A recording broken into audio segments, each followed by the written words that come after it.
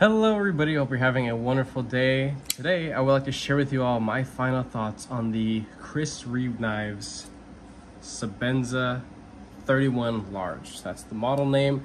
The specifics to this knife are Magna Cut, sand polish, gold, double lug, and accent, or bronze, but they refer to as gold. This particular variation I got on DOT Trading. The price of it, I'm going to tell you guys now, this was a very expensive knife. So if this is something that is not in your price range and you you're here just to hear me ramble, welcome. This thing was $580. That is before taxes. I don't know if there's any way to avoid taxes, but for me at least, it was just under $60. So if you can do that basic math, because I can't, because I'm an idiot, that's a lot of monies. That's a lot of dinero for sure. This is a very expensive knife. Do I think it's worth the money? Do I think that there's, you know, over like what, near $650 around there? Is this a $650 knife? No, abso-freaking-lutely not. Is it a incredible knife? Is it awesome to use? Is it just sick to own? Yes, yes, yes, and yes to all of them multiple times. This is an awesome freaking knife. I love every bit about it. I have zero regrets in buying it. Was it a smart financial decision? Absolutely not. No one should ever have, no one needs anything like this.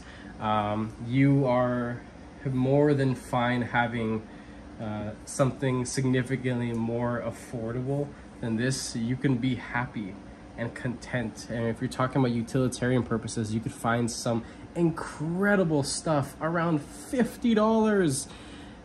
I'm talking like under what the taxes cost for this freaking knife. But besides all that stuff, we're gonna talk about what this thing actually is, how it's been to carry, to use, the basic maintenance. We'll take the weight, we'll do 6 size comparison size knives out of my collection, and we'll just ramble on. And that's really what my content is for. If you're here for it, well, just stick around and I hope you enjoy it. So let's start with the weight. The little lanyards on there. I said I was gonna remove it when I did my unboxing, but I didn't. Do I like it there? No. Do I mind it there? No. 4.7, honestly, kind of impressive for the fact that there is 0 internal milling. That's one thing that I've never been the biggest fan about, because this is basically like a metal sandwich, a foldable metal sandwich. There is no internal milling, but the slabs of titanium that they use are more than robust and thick enough to allow for milling, internal milling, to make this thing a little bit lighter. And honestly, I think a lot of people would actually prefer that. I don't mind it, but I definitely notice it in the pocket, in hand. It feels freaking awesome. I love using this thing. But I will say that for what this thing costs, a little bit of internal milling would be kind of nice, right? Just it'd be kind of nice. Let's do some size comparison size knives now. I got 6 to go. We'll start with the big boys. This is a full tie MSI. Those scales are from Original Goat, and hopefully soon they will release some. Original Goat will hopefully release their titanium scales for the lightweight Manix too. That's what this model is. This is Rex 45 DLC. Freaking love this thing. I know a lot of people recently have been having issues with the GP Knives exclusive, the uncoated or even the coated ones. They went on super sale around 4th of July, and for whatever reason, I think that batch that was made for GP Knives, or whoever it was specifically made for, I think some tolerances were a little bit off, because people were complaining about like ungodly side to side play. I feel it on mine the tiniest bit. If I really, you know, wiggle it, I have the pivot cranked on all the way and the action is still wonderfully snappy. I also trimmed my spring by like a coil and a half. That's just something I do. And I love the overall experience of it. So, I mean, your mileage may vary. Maybe getting some higher quality scales will help with side-to-side rigidity. So I would definitely, I wouldn't advise returning or trashing your Manix 2. I'm sure it still has plenty of use, even if you're not gonna like hard use it or anything like that. This is a CMB Main Knives Predator, a medium-sized knife in my opinion. Another medium-sized knife is the Civivi Vision FG. As you can see, both of those are, I wouldn't say significantly shorter, but definitely shorter than this guy overall. Here we have the beautiful Native 5 by Spyderco and the FT2103 super budget free tiger knife. This is something that I would say that like anybody should own something like this. This thing was like 35 bucks. You can lose this thing and not shed a single freaking tear because you can get it on Amazon. It's like 2-day shipping or something like that.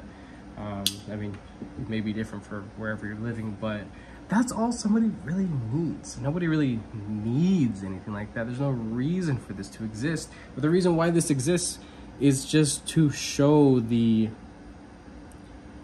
engineering quality, the fit and finish, and the tolerances overall of what the company can produce. Now this is a super bare bones basic bitch variation of what they could ever put out. Anything simpler than this would just be with the silver studs, a single-sided stud and a non-colored little backspacer and lanyard pin right there. So this is basically as simple as it gets. This is a base model, no inlays, no fancy graphic or anodization. Now, the one thing that is a little, I guess, fancy about this, but you don't really pay much for it, these scales actually have a sand polish, or I think it was a glass polish or some sort of, they're using a different media, so it's a little bit more reflective. It's less prone to snail trails like the typical finish, which I believe is like a sand blast or something. I've experienced that sand blast. It's very chalky in hand. I like it, I don't mind it, but this just looks a little bit more refined. I feel like this really does fit the part of the knife overall. It's very beautiful looking, but of course it's just the tone, so it's a visual thing, which means that it's just a personal preference, right? So the experience, as I mentioned earlier with this thing, has been just wonderful. I had the small 31 and it was, yes, small, this large. I wouldn't call it large. This really does feel like a standard size knife in hand. And while I love smaller knives, like I'm talking about like this is what's in my pocket right now. I've been beating on this thing for a while. This is a, what's it called? The Acorn from Vosteed. They have a mini and this is already small enough, but this is the stuff that I love using. This is like a $50 knife. You might be able to find a little bit cheaper on super sales here and there. Expect that during like the holiday season that's right around the corner, but that's a freaking great knife over there. It's also like 50 bucks. It's small, but that's probably a little bit larger than the small 31.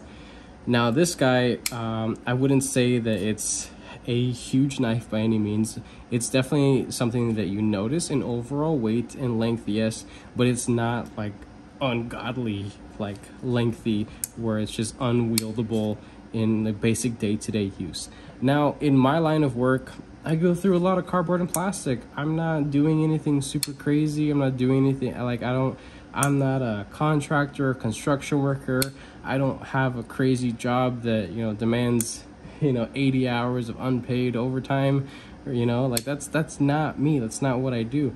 Will this knife hold up to it? Yeah, probably. And you know what? A lot of other things that cost nowhere near this can hold up to jobs like that just fine. But what you're paying for here, as I mentioned, are the materials, the execution. Really, I think at this point now with the pricing, I personally believe, yeah, you are kind of paying for the name at this point.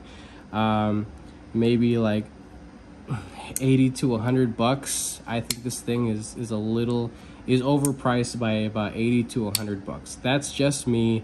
I'm a cheap ass fool, and I don't think that this thing is worth what they ask for it. I think that if it was just like 500 bucks for this basic model right here, I'd be like, yeah, hell yeah, go for it. That's a sweet pickup. This is, you know, small batch, some of the best fit and finish and tolerances that money can buy without being like full custom, like extra small batch. I'm talking like a 2-3 man team or woman, doesn't matter. You know, and a small little shop. Like, no, this is Chris Reeve Knives. Like, they have, it's a huge company, not a ginormous corporation, but it's a very good, healthy sized company where they have the ability to pump these things out a little bit faster now than when I was first introduced to the brand about 6 or 7 years ago. Now, I want to talk about Grail knives. There have been a couple people in the comments section when I've shown this this particular model off that this would be their Grail, and I will say that everybody has a different definition of what a Grail knife is. Some people will say that, oh, the absolute most insane, craziest one-off, like the worth of a freaking mortgage, or, you know, a down payment on a house. I meant to say not a mortgage. Mortgage could be all over the place. But, you know, something that's worth a down payment on a house, that's a Grail knife. Yeah, that is a more than valid definition of what a Grail knife can be. Or it could be something that is one-off, handmade, or it could be something that was made by your best friend or somebody who you love in the community. If I had a friend who, you know, over time, you know, I got to spend a lot of time with them, and they made knives, and they end up making something super custom, and they gift it to me, that would be the king of my collection. That would be my Grail knife, because I look at as a definition of a Grail knife, something that is very special. It doesn't have to be the most expensive thing. It could be, you know, it doesn't matter really the price range, right? It can't be something that's easily replaceable. That's the thing. If somebody gifted me something and it was a one-off thing, well, if something ever happened to that particular unit, I'm sure they could make another one, but it wouldn't be the same. So that's what I consider to be a Grail knife. It doesn't matter the price. The price doesn't matter. Everybody's budget is completely different. Is this something that I should have bought in my particular financial circumstance? No, I didn't need to buy this. It was not a good idea, but I did it because I was willing to risk it for the experience to have it. And now that I have it, I don't regret it one bit. But if I did, I could very easily turn around and sell it for, I could probably get back, like, honestly, like 90% of what I spent on it, because I got all the original stuff. It comes in the box, the QC card. It still has a lanyard attached to it, because, you know, this thing is like at least $100 value, right? And the box is about $150 value. So just poking fun at the people who care about that stuff, right?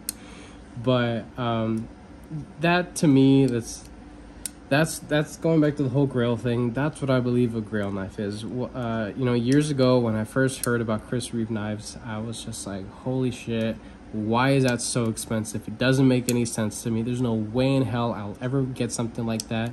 And then I started seeing more and more people talk about it, and I started lusting for it. I started wanting to get this, or at least have the opportunity to know what it feels like. Maybe not even own it, but just know what it feels like to understand the hype around it.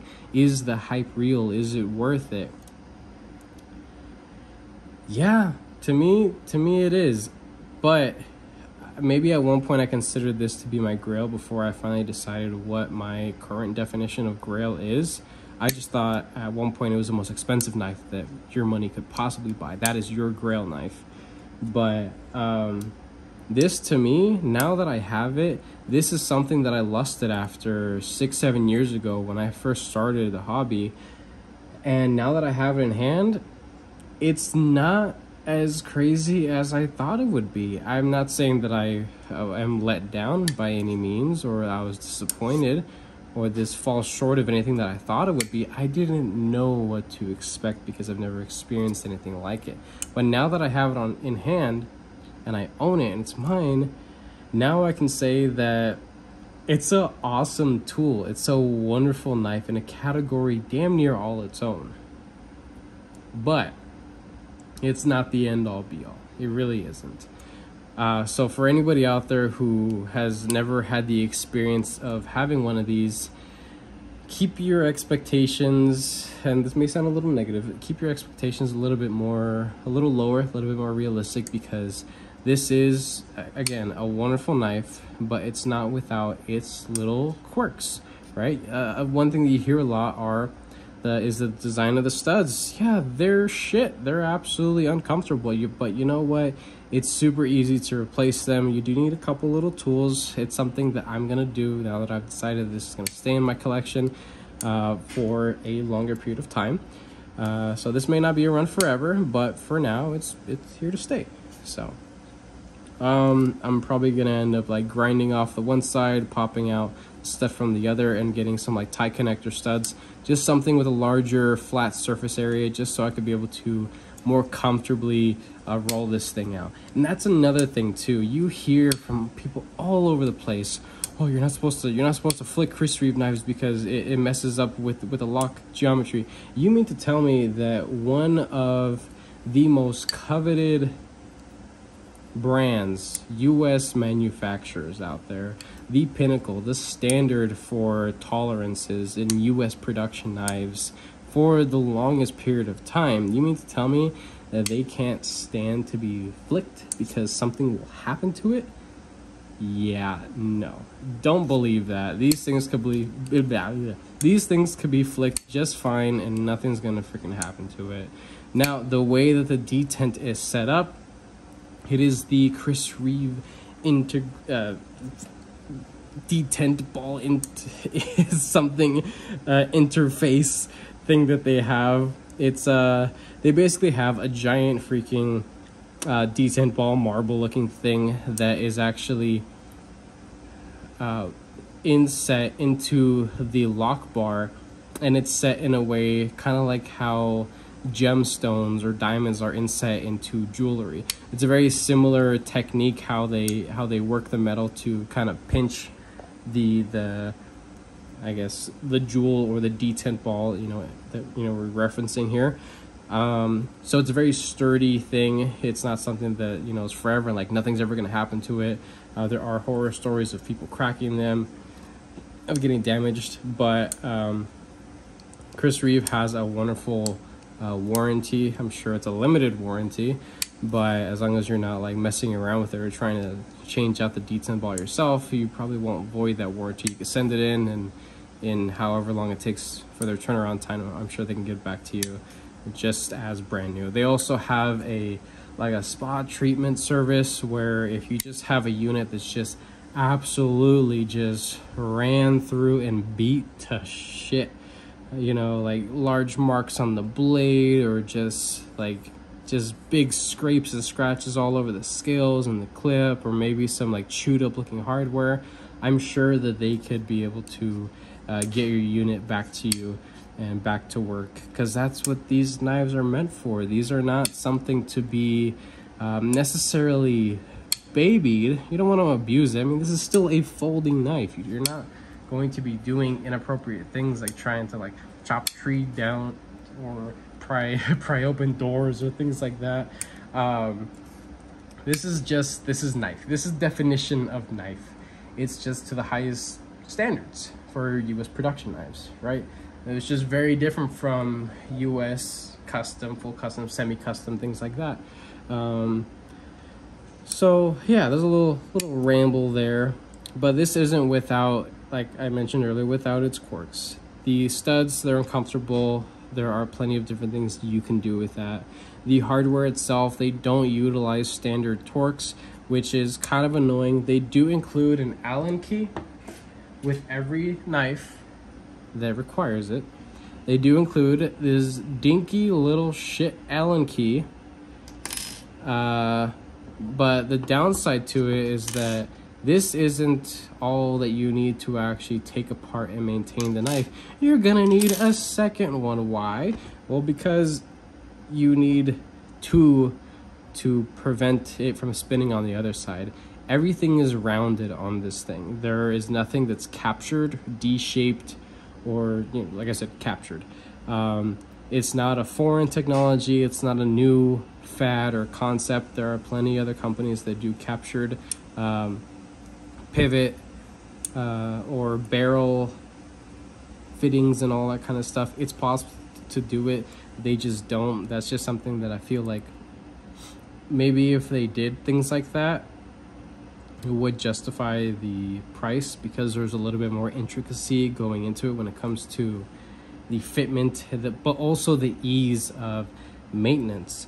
If this is something that's meant to go to work and to be hard used, it's gonna get gross and gunked up. And even though it has a wonderful a phosphor bronze washer and bushing system within the pivot, allowing for a very tight and like zero access to damn near really any sort of like gunk or grit, it can still happen over a long period of time. So eventually, as an owner of something like this, or really any other knife, you should be allowed to take it apart comfortably with ease and without really having to have any other specific tools. And I'm not saying that it's proprietary hardware, but I'd say that if they did have something that was machined in a way to capture them so that you really only need the one little Allen key to take it apart, if they want to continue using, you know, their hex or, you know, Allen key faced hardware, that's something that they should probably think about doing in, you know, future editions of this knife, because I feel like this thing is still kind of stuck in the past. The only thing that has brought this thing up to modern standards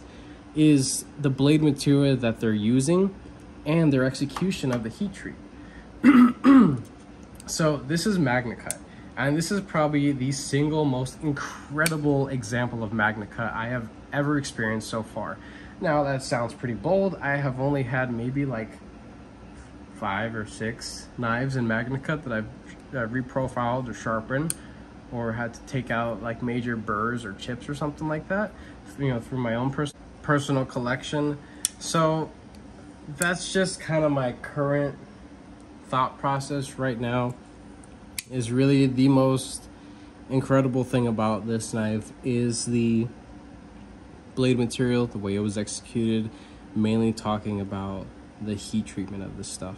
So they have it, I believe, between 63, 64, which is the higher end of the current industry standard, which is like, well, like 61 to 63, something like that. Not many people are getting it anywhere near 64. I'm willing to bet, and if I was able to get a hold of somebody that was willing to hardness test this particular unit, just so I could have you know, the peace of mind and speaking about it a little bit more confidently, this feels like really hard stuff, like really, really hard. This was actually a very difficult knife to reprofile. The actual cutting edge itself, one side was just a little bit off versus the other. Not the end of the world, not a big deal. This thing, I mean, is damn near perfect for what it is. But when it comes to, you know, certain elements that are handmade elements, you can't expect absolute machine precision perfection. So that was really the only thing I noticed with this particular unit, and along with, you know, my sharpening experience of the other Chris Reeve knives that I've experienced as well. The actual cutting edge itself just isn't spectacular by any means. They do a rounded edge, I think it's called like a convex edge, and it's just not really good.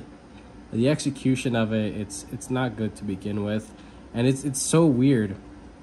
I hear this a lot, and I mean, not just through my experience, but I hear this from a lot of other channels, people in the community that have experienced far more stuff in this territory and above, that have said the same thing. There are people who make knives. Those people typically do not sharpen knives. And it's kind of funny, because when you're spending so much, or maybe you know, just talking about like, if I learned one day to make knives at one point, I would think that the most important thing were to be to learn how to sharpen it. Yeah, it's just I find that ringing quite true with my experience so far with Chris Reeve knives. This is my third unit from their company, and every one that I've had, the factory edge just wasn't, it's just not it. It's not great. And if let's say you're somebody who saves up a bunch or sells a bunch of knives in their collection for the opportunity to own something like this, and you get it and you go to use it, the edge isn't gonna last for shit.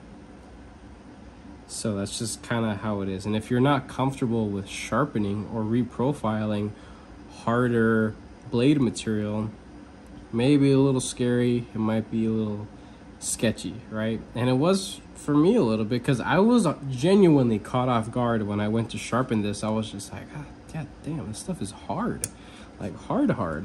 But it was also impressive, right? It was impressive that they got it to the HRC that they're getting, which is awesome. So I've losing my voice a little bit, just been yapping all day. So that's it. That's what I believe, you know, the only modern part about this. Everything else just kind of seems to be just still kind of stuck in the past a little bit.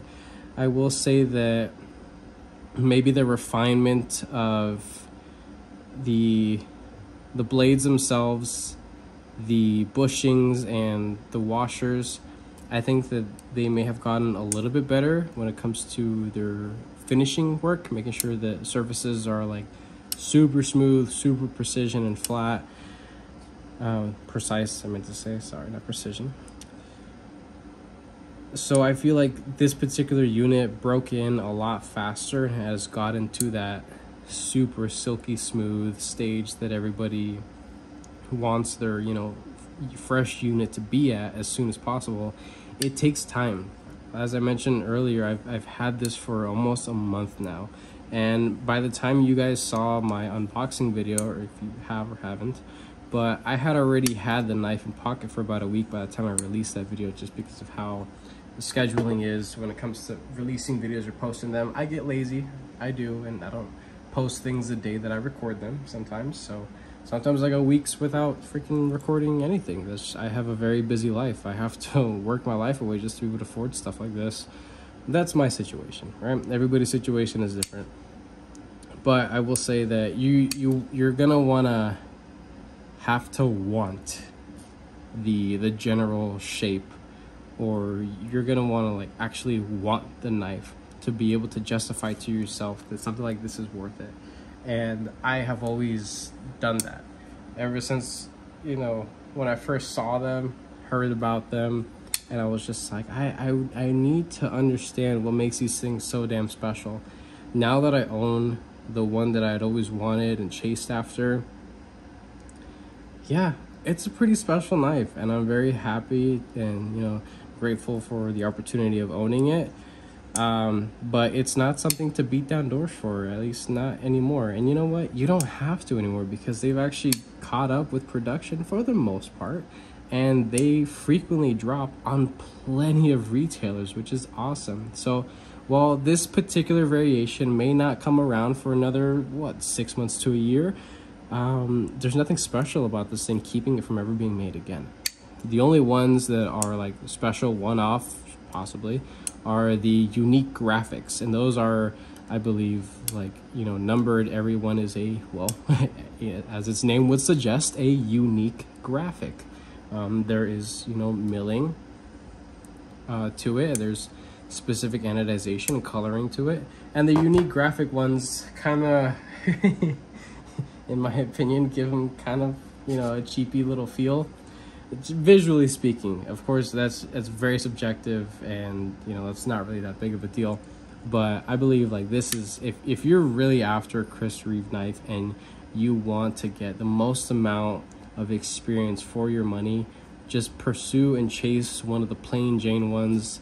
It's all you really need. The only thing I could say about the other ones that have the inlays, It's just a little bit more filling in hand. But even though this is nice and smooth, everything is well rounded off. There are no sharp corners to this that are, you know, unnecessary. Everything is well rounded. I will say that the ones with inlays are just a little bit wider in hand, so the use experience will probably just be a little bit better. Not by much, not day and night, but if you're willing to spend a little bit more, it's about what, like $60 to $80 more for an inlaid version, for like the cheapest inlay material. The cheapest material that they work with is micarta, and then I think maybe at one point they might have done G10. I'm not 100% sure, but they have micarta. They do like box elder and ebony wood, end cut carbon fiber, and they also have done like standard weave carbon fiber. But micarta is probably going to be the most affordable inlay material that they work with. But if you don't care for inlays, you don't like the look in particular, then this is the one for you. And if this is something that you really are pursuing, I think you're going to enjoy it quite a bit. Just, you gotta be willing to bite the bullet, because it's a lot of money. Once you get it in hand, you'll be happy that you have it, but you'll probably understand what I'm saying when it doesn't feel like a, you know, over $600 knife. So that's it. That's my ramble. That's all I have to say about this thing. I love it. It's a wonderful addition to my collection. It's here to stay for a good bit of time. Definitely not afraid of using it. I definitely don't abuse my knives, that's for sure. But yeah, that's pretty much it. If you guys like this video, go ahead and leave a like down below. If you are subscribed, thank you so much. I appreciate all your support and your patience, of course. If you are not subscribed, please consider subscribing, because I have plenty more videos and content coming guys this way. With that being said, I hope you have a wonderful rest of your day.